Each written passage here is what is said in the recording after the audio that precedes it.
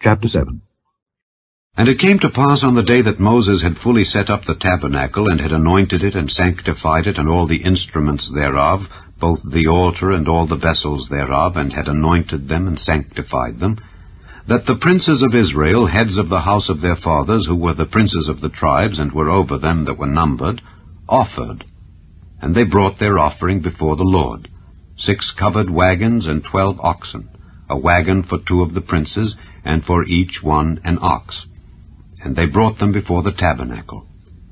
And the Lord spake unto Moses, saying, Take it of them, that they may be to do the service of the tabernacle of the congregation. And thou shalt give them unto the Levites, to every man according to his service. And Moses took the wagons and the oxen, and gave them unto the Levites. 2 wagons and 4 oxen he gave unto the sons of Gershon according to their service, and 4 wagons and 8 oxen he gave unto the sons of Merari according unto their service, under the hand of Ithamar the son of Aaron the priest. But unto the sons of Kohath he gave none, because the service of the sanctuary belonging unto them was that they should bear upon their shoulders. And the princes offered for dedicating of the altar in the day that it was anointed. Even the princes offered their offering before the altar. And the Lord said unto Moses, They shall offer their offering each prince on his day for the dedicating of the altar. And he that offered his offering the first day was Nahshon the son of Amminadab of the tribe of Judah. And his offering was 1 silver charger, the weight thereof was 130 shekels, 1 silver bowl of 70 shekels, after the shekel of the sanctuary. Both of them were full of fine flour mingled with oil for a meat offering. 1 spoon of 10 shekels of gold full of incense, 1 young bullock, 1 ram, 1 lamb of the first year for a burnt offering, 1 kid of the goats for a sin offering, and for a sacrifice of peace offerings, 2 oxen, 5 rams, 5 he-goats, 5 lambs of the first year. This was the offering of Nahshon the son of Amminadab. On the second day, Nethaneel the son of Zeuar, prince of Issachar, did offer. He offered for his offering 1 silver charger, the weight whereof was 130 shekels, 1 silver bowl of 70 shekels, after the shekel of the sanctuary, both of them full of fine flour mingled with oil for a meat offering. 1 spoon of gold of 10 shekels full of incense, 1 young bullock, 1 ram, 1 lamb of the first year for a burnt offering, 1 kid of the goats for a sin offering, and for a sacrifice of peace offerings, 2 oxen, 5 rams, 5 he-goats, 5 lambs of the first year. This was the offering of Nethaneel the son of Zeuar. On the third day, Eliab the son of Helon, prince of the children of Zebulun, did offer.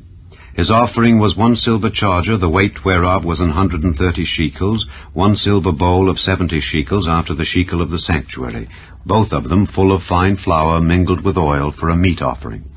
1 golden spoon of 10 shekels full of incense, 1 young bullock, 1 ram, 1 lamb of the first year for a burnt offering, 1 kid of the goats for a sin offering, and for a sacrifice of peace offerings, 2 oxen, 5 rams, 5 he-goats, 5 lambs of the first year. This was the offering of Eliab the son of Helon. On the fourth day, Eliezer the son of Shedeur, prince of the children of Reuben, did offer.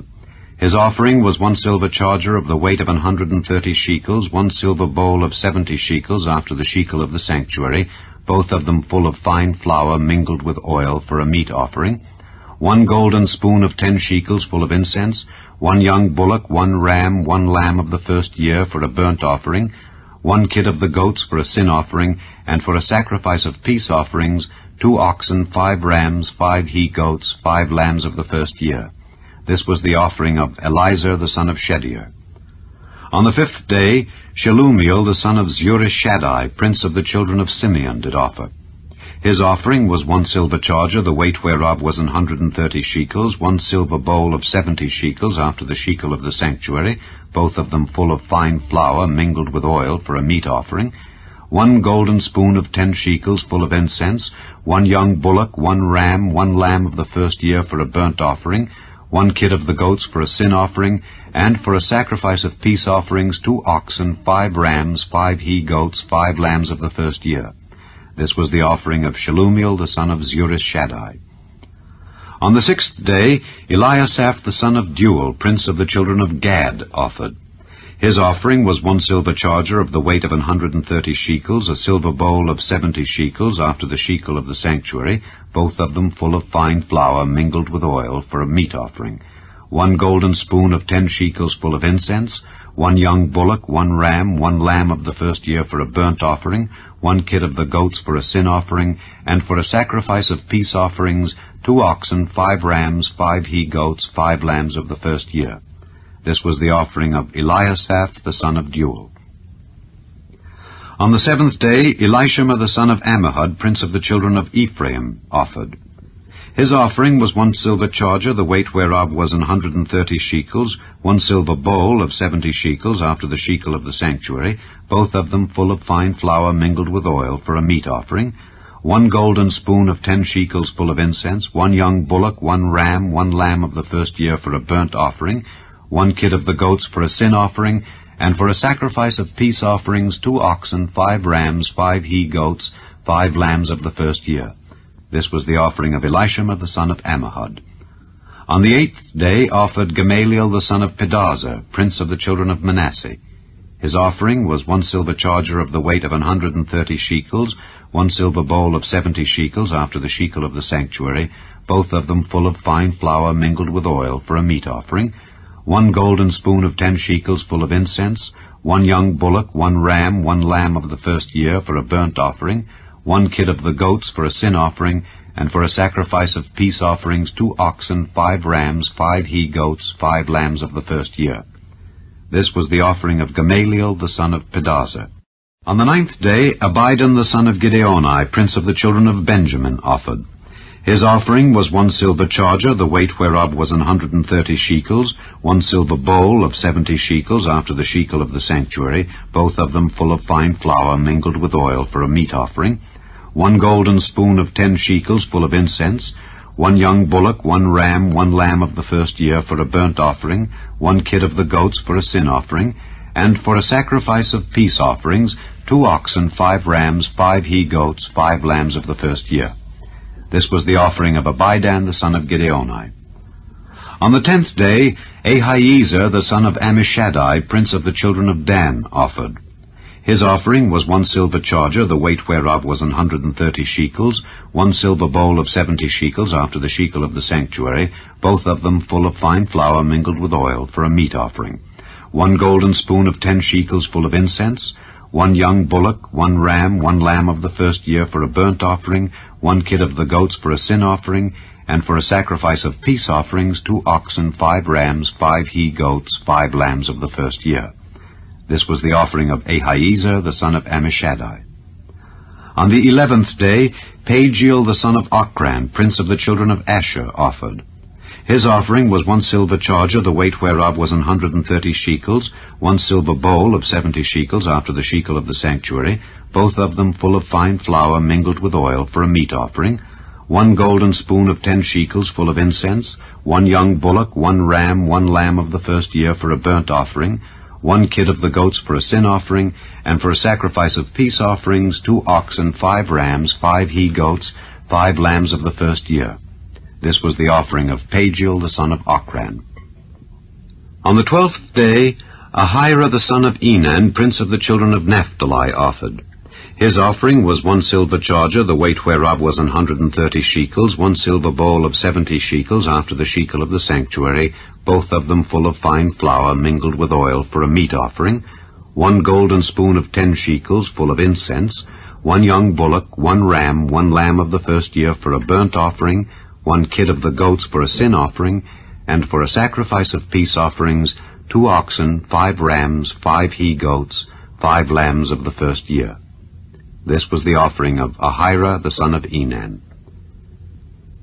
This was the dedication of the altar in the day when it was anointed by the princes of Israel. 12 chargers of silver, 12 silver bowls, 12 spoons of gold. Each charger of silver weighing 130 shekels, each bowl 70. All the silver vessels weighed 2,400 shekels after the shekel of the sanctuary. The golden spoons were 12, full of incense, weighing 10 shekels apiece after the shekel of the sanctuary. All the gold of the spoons was 120 shekels. All the oxen for the burnt offering were 12 bullocks, the rams 12, the lambs of the first year 12 with their meat offering, and the kids of the goats for sin offering 12. And all the oxen for the sacrifice of the peace offerings were 24 bullocks, the rams 60, the he-goats 60, the lambs of the first year 60. This was the dedication of the altar after that it was anointed. And when Moses was gone into the tabernacle of the congregation to speak with him, then he heard the voice of one speaking unto him from off the mercy seat that was upon the ark of testimony, from between the two cherubims. And he spake unto him.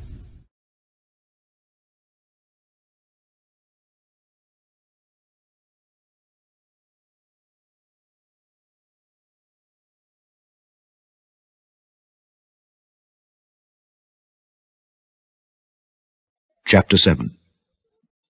Know ye not, brethren, for I speak to them that know the law, how that the law hath dominion over a man as long as he liveth? For the woman which hath an husband is bound by the law to her husband so long as he liveth. But if the husband be dead, she is loosed from the law of her husband. So then, if while her husband liveth she be married to another man, she shall be called an adulteress. But if her husband be dead, she is free from that law, so that she is no adulteress, though she be married to another man. Wherefore, my brethren, ye also are become dead to the law by the body of Christ, that ye should be married to another, even to him who is raised from the dead, that we should bring forth fruit unto God. For when we were in the flesh, the motions of sins, which were by the law, did work in our members to bring forth fruit unto death. But now we are delivered from the law, that being dead wherein we were held, that we should serve in newness of spirit, and not in the oldness of the letter. What shall we say then? Is the law sin? God forbid. Nay, I had not known sin but by the law. For I had not known lust, except the law had said, Thou shalt not covet. But sin, taking occasion by the commandment, wrought in me all manner of concupiscence. For without the law, sin was dead. For I was alive without the law once, but when the commandment came, sin revived, and I died. And the commandment, which was ordained to life, I found to be unto death. For sin, taking occasion by the commandment, deceived me, and by it slew me. Wherefore the law is holy, and the commandment holy, and just, and good. Was then that which is good made death unto me? God forbid. But sin, that it might appear sin, working death in me by that which is good, that sin by the commandment might become exceeding sinful. For we know that the law is spiritual, but I am carnal, sold under sin. For that which I do I allow not. For what I would, that do I not, but what I hate, that do I. If then I do that which I would not, I consent unto the law that it is good. Now then, it is no more I that do it, but sin that dwelleth in me. For I know that in me, that is, in my flesh, dwelleth no good thing. For to will is present with me, but how to perform that which is good I find not. For the good that I would I do not, but the evil which I would not, that I do. Now if I do that I would not, it is no more I that do it, but sin that dwelleth in me. I find then a law, that when I would do good, evil is present with me. For I delight in the law of God after the inward man, but I see another law in my members, warring against the law of my mind, and bringing me into captivity to the law of sin which is in my members. O wretched man that I am, who shall deliver me from the body of this death? I thank God through Jesus Christ our Lord. So then with the mind I myself serve the law of God, but with the flesh the law of sin.